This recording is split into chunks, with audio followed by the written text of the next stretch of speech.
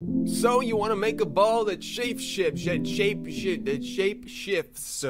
guys, welcome back to TutsByKai. I'm Kai, and today we are back in Blender 2.8 once again, taking a look at how to do this cool effect. And I think what we're gonna do is we're gonna go ahead and we're gonna get rid of our cube here. I keep right-clicking because I'm used to that, but it's been a while since I've been in Blender. Actually, we're gonna go ahead and delete this default cube. Goodbye, default cube. We're gonna go ahead and hit Shift A on our keyboard. We're gonna add an icosphere. Because this icosphere, I've hit tab. You see, it has all these different points that we can manipulate right here, which is really nice.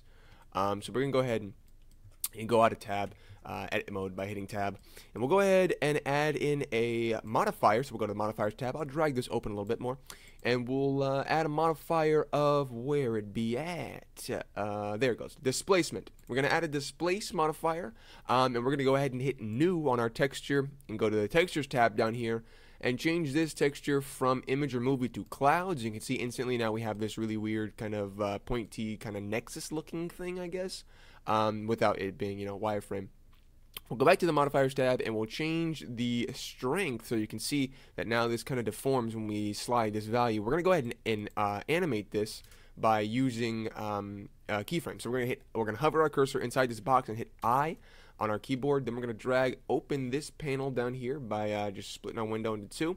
We're going to change this from the 3D viewport to the graph editor, and we'll go ahead and you can see we have the strength displace here. This is this value we've just entered here. We'll open up this panel on the right hand side here, which is the modifiers panel for the strength displacement. And we'll add a modifier of the graph editor for this line. We'll add a noise modifier. Now if we go ahead and play this, you should be able to see that it kind of jiggles around, right? Because this is making the strength. You see the strength up here. It affects the strength, so it's making it go up and down really, really fast. So we'll go ahead and go to my render tab here. What is this called? The output tab, and we'll change the frame rate to 60 just because I like that better. We'll go ahead and do that. So now it's a bit faster. We want to go ahead and change this scale so it's slower. So we'll change that down to somewhere around 25. Yeah, something like that. And we'll change the strength up or down depending on what we want to do. If I change the strength up, I'm gonna have to turn the scale up as well to match because I don't want it to be too fast. So I think that looks pretty good. But as you can see, we have kind of hot spots. So this piece is always gonna go up. This piece is always gonna go in. I want this to because like this piece right here and this piece never pokes out or goes in too much, so I kind of want a bit more variation. So what we'll do is we'll go ahead and we'll downsize this noise modifier, and we will add another modifier which is also a noise modifier, and we'll change the offset of this one a little bit, and we'll change the scale maybe to a negative value this time, and we'll change the strength to a negative value as well. So we'll do something like this. So now we have a little bit more variation here. We can go ahead and do something like that, and we can also change around the phase here for a different random seed on the noise effect. I want something that's a little bigger, but not so big that it starts looking ridiculous.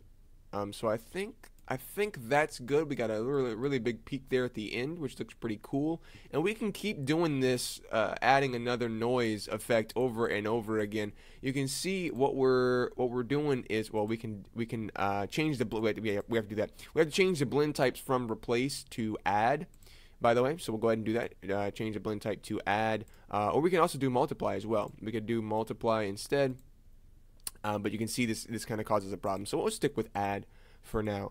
We'll go ahead and do that and add on that one as well. So now we have both of them being added together. I do want to change around some stuff now that we have those added together though. So let's go ahead and change the strength to the opposite direction on this second noise modifier here. So we got something looking pretty cool so far. I'll change the offset a little bit on this one too, and I'll turn the strength up on the first modifier just a little bit. Yeah, that looks pretty cool. I like the way that's looking so far. We'll go ahead and we'll go ahead and we'll downsize both these noise modifiers, and we can do a couple different things. We could be done right now, really. We could also rotate this if you really wanted to. So we'll go ahead and go back to the beginning of our animation, hover our cursor over inside of our 3D viewport space, hit I, rotation. Then we can go ahead and grab the object transform, and for all these different rotations we can add in a noise modifier. So now when we play this, you can see it kind of rotates around. We can go ahead and rotate it something like this, and we'll have a really high strength number so that it rotates all the way around. Maybe not that much, it's a little crazy. We'll change the offset a little bit, And we could also change the depth to make this have a bit more detail, so it kind of jiggles around like that, which I think looks pretty good. So we'll go ahead and do the same thing for the y-axis as well. But we'll change the offset way off so that they're not playing in sync, because that's I don't like the way that looks very much. We'll go ahead and do something like this. Yeah, it looks good so far. And then for the Z, we will also do a noise. And once again, change the offset just to a random value, just so it's not on the same exact path as the others. And we'll change the strength up. Not that much. Alright. That's a little fast, but I think that looks good. And I actually don't want that jittering for today. We'll do more of a smooth animation. So that looks pretty good. I like that. It might be a little fast, so we'll change the strength of all of these rotations down just a wee bit, so it's not as crazily moving. I think that subtle rotation is much nicer. Yeah, I want a little bit more rotation on the X though, so we'll go ahead and maybe we'll go like that. Yeah, alright, that looks good to me. Now what we can do a couple of things. Like I said, we could either hit Control-4 to add in a subdivision surface, and we can go to the Modifiers tab and turn down the View and Render, because that's making it look kind of crazy and lag. But yeah, we can do something like that. And we can also go ahead and go up to Object and change the shading to Smooth. We'll turn it down a little bit more. Yeah. Alright, so we can do something like that to have like this weird shape-shifting ball like that, you know, which looks pretty cool. Or we could do something else. We could get rid of the subdivision surface, and we can add in a wireframe and have like a cool kind of nexus thing, but we'll turn smooth shading back to flat for this. Then we get rid of overlays for this. We can have this cool like nexus looking thing.